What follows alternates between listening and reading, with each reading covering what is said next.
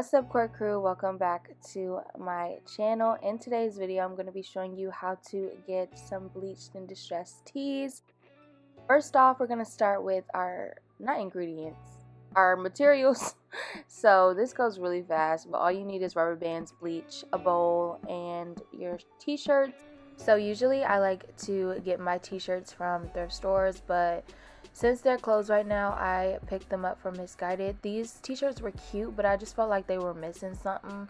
You know what I'm saying? So I wanted to bleach them and distress them so they look like real tees. And then when you bleach and distress t-shirts, you're able to make custom clothing pieces, which is what I like. Like, no one will ever have this t-shirt because I bleached it myself. You know what I'm saying? So anyway, now I'm going to show you guys how I kind of created this bleaching pattern, and this is called the spiral.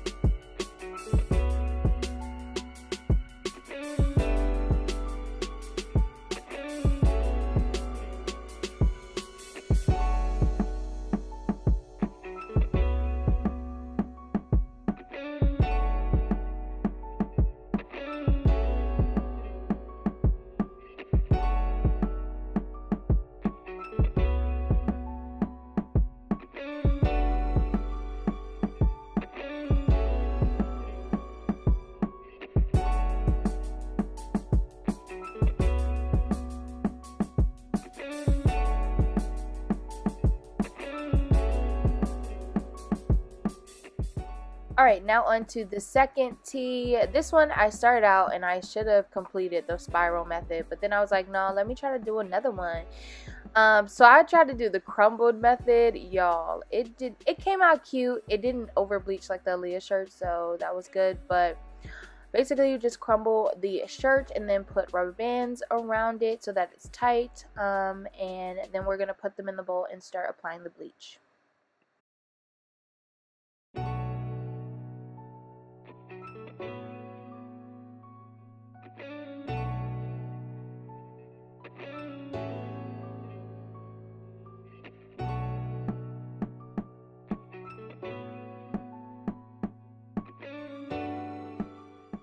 Now we have both shirts in the bowl, and we're going to apply the bleach.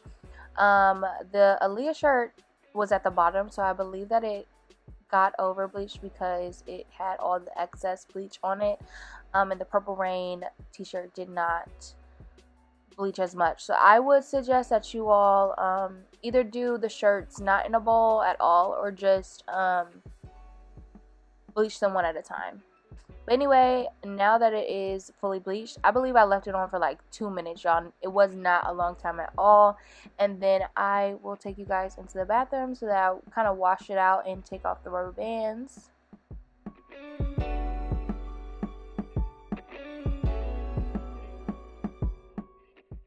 So you guys, now that I'm rewatching these clips back, I'm really trying to think where I went wrong with the Aaliyah shirt. So I think I did over bleach it, one, but I also think that maybe if I left the rubber bands on when I put them in the washer, it might not have distressed in the washer like it did. I don't know, but I do think that when you're bleaching the shirts, bleach them one at a time and don't put them both in the bowl so that one does not get over bleached. But I did like the bleaching on it, like it looks so good while it's wet.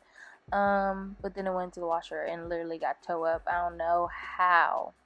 I think it says something about misguided t-shirts though. So after I rinsed out the shirts, I just put them in the washer and dryer to get all the excess bleach out, and this is how the shirts turned out, you guys.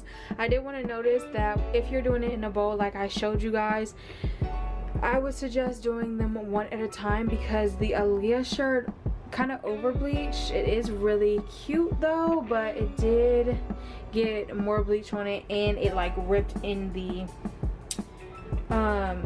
washer, which I don't really know why, because they're from the same like company.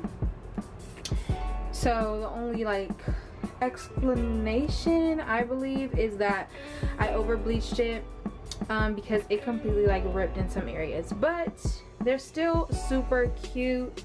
I do like the bleaching job on the Aaliyah shirt better than this Purple Rain one, but they're both super cute, and you'll be seeing them in some videos. But yeah, if you like more, I'll show my face. Okay, you guys, so that's it for this DIY video. If you would like more DIY videos, let me know down in the comments. I have another one planned, but I want to know if you guys like these types of videos. So if you do, give it a big thumbs up so that I know. You know, that lets me know, and that lets YouTube know that you guys like this type of content, so I can do more of it. And yeah, honey, see you guys in my next one. Bye.